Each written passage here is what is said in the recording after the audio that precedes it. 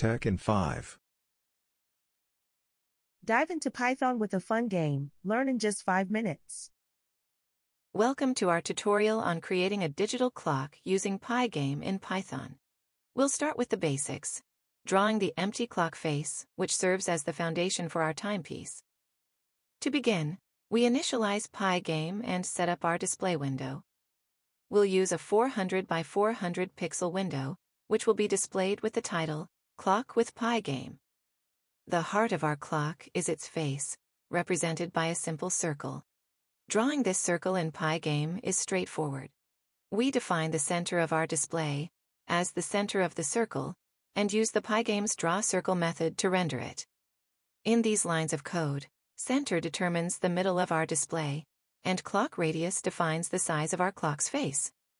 The last argument in the circle method specifies the thickness of the circle's border. The main loop is the heart of our clock's functionality. It's a continuous loop that ensures the circle we've drawn is persistently displayed, and, later, will update the hands of the clock in real time. When you close the window and PyGame's quit event is detected, we set running to false, effectively ending the main loop and closing our application. Now, let's talk about the frame rate. Frame rate, measured in frames per second, dictates how often our screen updates.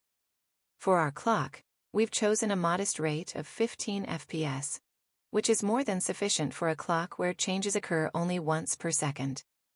As you can see, the simple circle representing our clock's face is continuously displayed. At this stage, it might not look like much, but this loop is the foundation upon which all further functionality will be built. With our clock face ready, it's time to add the marks to transform the circle into a clock. But how do we calculate where each mark should go? The key is to think of the clock face as a circle, and we're working in a 360-degree system. Starting from the top of the clock, which we designate as the 12 o'clock position, we can calculate the angle for each subsequent mark. The circle is divided into 60 parts, with each part representing 6 degrees. 360 degrees divided by 60 equals 6. This allows us to place a mark for each minute around the clock face. To calculate the exact position of each mark, we apply the sine and cosine functions. We can determine the x and y coordinates for the end of each mark, starting from the center of the circle. This ensures each mark is precisely placed, maintaining the symmetry and functionality of the clock. Now that our clock is marked with the hours and minutes, it's time to add the hands. Unlike the static marks, the hands of the clock move in real time, continuously pointing towards the current hour, minute, and second.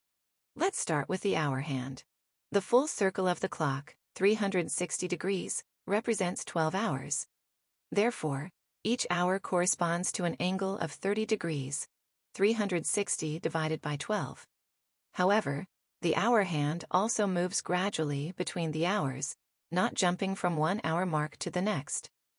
To account for this, we add a fraction of 30 degrees based on the current minute. The minute hand moves more frequently, completing a full circle every 60 minutes. This means each minute corresponds to an angle of 6 degrees, 360 divided by 60. The calculation here is more straightforward.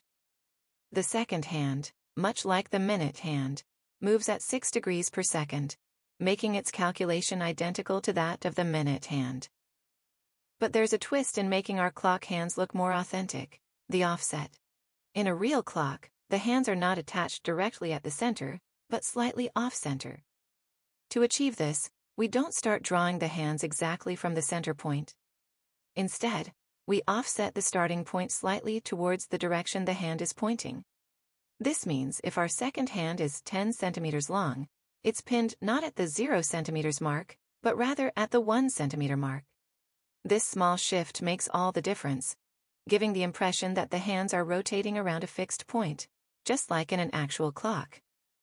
Incorporating these mathematical calculations and the realistic touch of the offset, we bring our clock to life. The hands move precisely, reflecting the current time, just as they would on a traditional clock. Stay tuned for more videos on Tech in 5.